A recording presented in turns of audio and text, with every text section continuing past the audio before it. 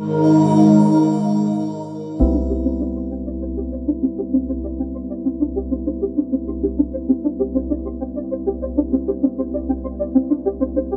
Ottawa is building an exciting new state-of-the-art system, and it's 12.5 kilometers in length, 13 stations, 3 underground stations, and we have a tunnel that's 2.5 kilometers long.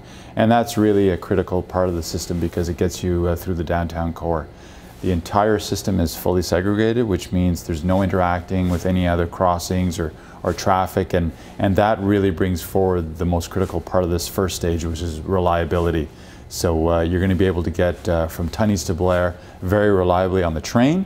And the other key element is that the bus system gets very reliable because the bus system doesn't have to go into mixed traffic in the downtown core and so forth. So they'll be feeding the stations at Thales, Blair, Herdman and so forth, and people can have a reliable, safe, state-of-the-art system going from Thales to Blair. That's just phase one. Phase two is just around the corner. So our trains are manufactured by Alstom. They're the Citadis Spirit vehicle. They've been customized for Ottawa. They hold 600 people. That's accomplished by coupling 2 cars, single cars together. So they're almost a football field in length, so 100 meters in length. 14 doors, double doors, so there's lots of access points for people to get in and out to carry the very long, large volumes that we have. 13 stations, 3 underground, 34 vehicles total. In the morning rush hour, you'll see 15 double vehicles out in service, same in the afternoon, and then things taper down on weekends and in between and so forth.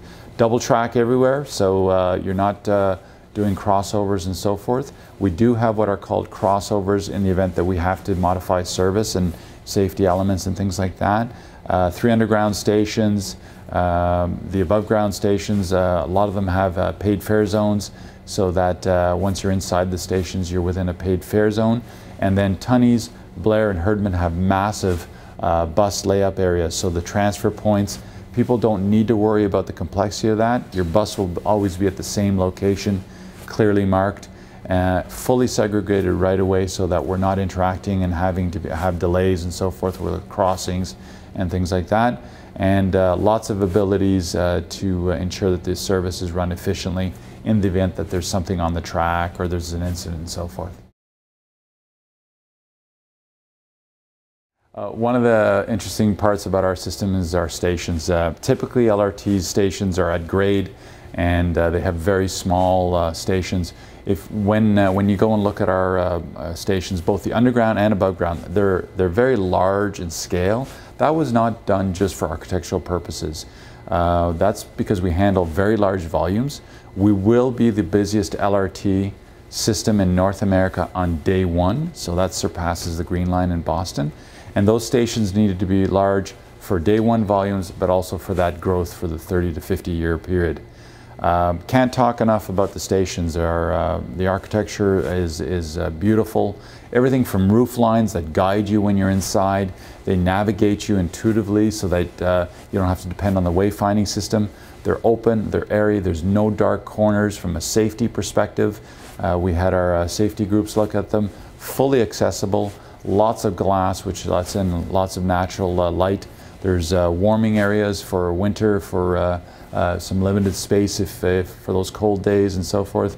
But they're really exciting. The underground stations are beautiful in scope and scale, and the artwork that is dispersed through all of the stations are really, again, some of the best in class.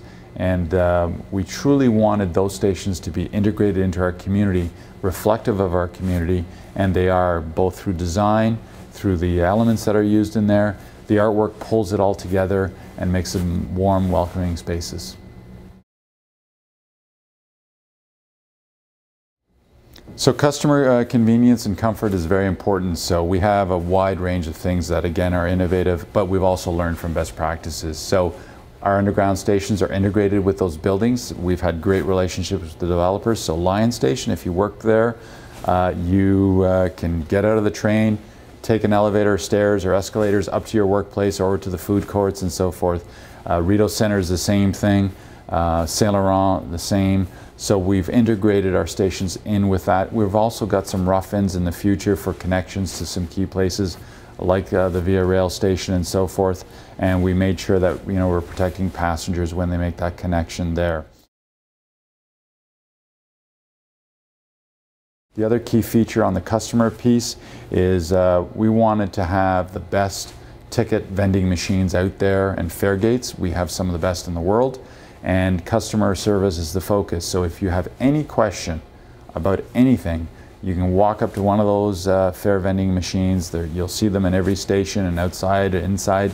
You press the button and you'll have a live operator instantly come up to you and ask you, how can I help you? Whether you don't know how to buy your ticket, you're lost, you've lost your wallet, you need some guidance, you want to know how the system works, we're there to help you, and they're always active as long as the train is in service. So our vehicles are built by Alstom, and one of the innovative things that they did to meet the Canadian content rules was they wanted to assemble vehicles in our storage facility, maintenance and storage facility, which is located on Belfast, just down the street from the AOC Transport headquarters. What's interesting about that is, again, another first in the world, is that parts were shipped from around the world and the vehicles were assembled locally. Why is that good? Well, not only do you meet the Canadian content rules, but you're also developing a local skilled workforce. The cars are built locally, they're maintained locally, and the infusions of hundreds of millions of dollars into the local economy, not just for the short term, the 5-year build, but there's also a 30-year maintenance contract, which Alstom has, that they're going to be maintaining the vehicles here. So it's good for the customer from a transit perspective, it's great for the economy, it's also great environmentally in that you're getting things built locally, so emission controls and so forth. So it's a win-win-win for everybody. Alstom wanted to provide Ottawa a vehicle that can work in the Ottawa climate, and it will, and everything from the design features, double glazing on the glass, the radiant heat that I spoke about earlier on. But in terms of some of the innovations, this is one of the fastest LRT vehicles in the world. It can hit speeds of 105 kilometers an hour. We did that in our test track. And so the comfort, the reliability, the design, if you're into train designs, the bogies, where the wheels are and so forth, they're secretly designed by Alstom. They believe they're leading the market in terms of LRT vehicles because it can reach those maximum speeds. Our train is an electric system. It's very innovative in that regard. Also, there's what's called regenerative system, so it powers power back into the grid through the braking of trains, and it can pump it to the next train if it's close enough. The service curve, the draw that we do on the electrical system is optimized through our control system, speeds, hills, curves, and so forth. And we know when customers get on the line, they'll see those big gray boxes off on the side. Those are the substations, so they manage the load to the system, the electrical load. They're optimized and spaced accordingly throughout. They can also be isolated in the event that one goes down and so forth. The power within these trains, there is some limited battery backup systems in the event that we lose power. The connection from the electrical system to the train is through what's called an overhead catenary system. So those are those fine wires that you see running over top of the tracks. There's a system that takes it from the catenary to the trains, and it powers up the train just like what you see in here. So there's great LED lighting. There's radiant floor heating that's keeping you warm in the winter, fully air conditioned. Again, another leading edge in terms of all the features for customer comfort. The trains themselves are powered through that electrical system, and there's a lot of redundancies and backup plans and subsystems that ensure that we have power all the time. So residents have heard me talk about what makes our system state-of-the-art. It's really the trains and the train control systems. So we're the envy of many other systems across North America. If you look at New York City, which runs a great subway system, they're just now looking at going to what's called communication-based train control system. That's a fancy term for a system that controls the speed, the functionality of the trains, and what it does from a customer perspective is enable you to increase the frequency of service without necessarily adding trains. So it reduces the spacing in between the trains. It provides a the highest standard of safety so that there's never collisions. It ensures that your trains are running according to the schedule, so there's frequency that people can expect. The trains are also state-of-the-art. They have the communication train-based control system integrated in that, and those systems and the subsystems feed the next stop announcements so people always know where they are. They push out the data to the various apps so people know when their train is coming. The next stop announcements in the system, in the train and at the stations.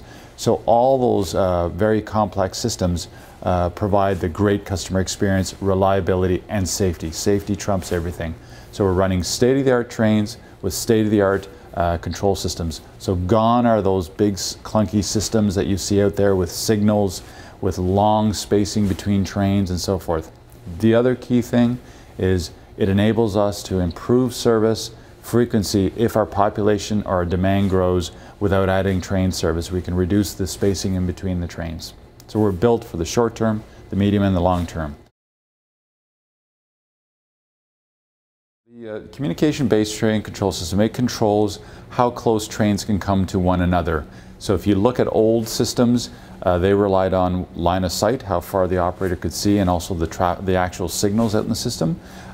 This is a moving block system. It's a fancy term for saying that the algorithms within the system know exactly precisely where every train is, and they optimize the spacing in between those two trains so that they have safe stopping distance in the case of an emergency or something like that. But it also enables you to increase what's called the headway, and that's the time between trains.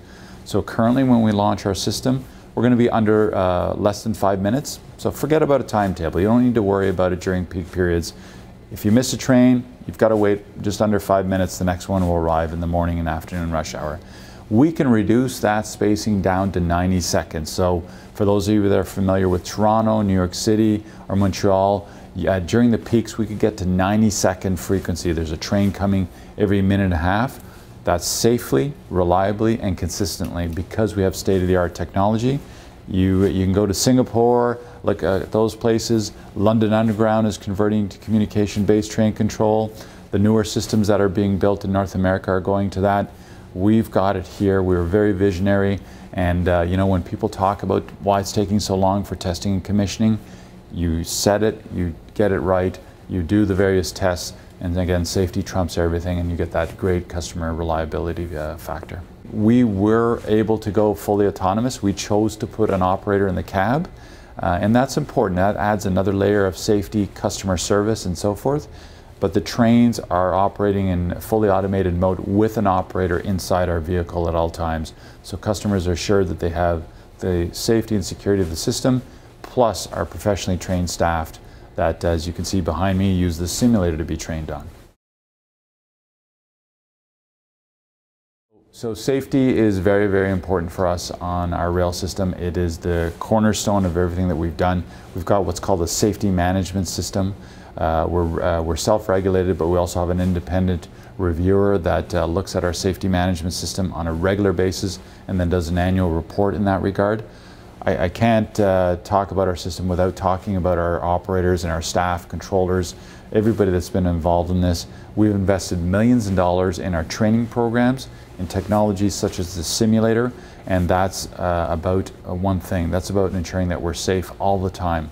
Our control room is state-of-the-art and the first multimodal control system of its type in North America. So every single mode, diesel, electric, bus and para, all under one roof, including our special constables. Our special constables will be riding the rails. They'll be at stations so that they're safe, the safety is there. There's panic buttons and so forth within our trains also, and it's all integrated. Every single train, all our platforms have hundreds and hundreds of cameras, so we're always there to support you, and you can look for the alert buttons and so forth on the trains, on the platforms. There's instant feed into our control room. You know, we wanted to ensure that we had capacity for 30, 40, 50 years out. So the trains are modular, they can expand. We can reduce that frequency, the spacing in between the trains as we talked about earlier. And in addition to that, the underground stations, when you go see those platforms, we didn't want to come back in 20, 30 years time and have to re-excavate and shut down the system. So we built the platforms for the ultimate length of trains, which gets us to that ultimate capacity if we do stretch out the trains and when we do that. And so every station is sized to accommodate growth. So, you know, in summary, in terms of planning for the future, trains are expandable, the system can increase your frequency, you can go to the longer platforms because they're already built, and it doesn't have to be disruptive. And again, you know, in Ottawa, we don't brag that much about what we've been doing, but the world is watching us.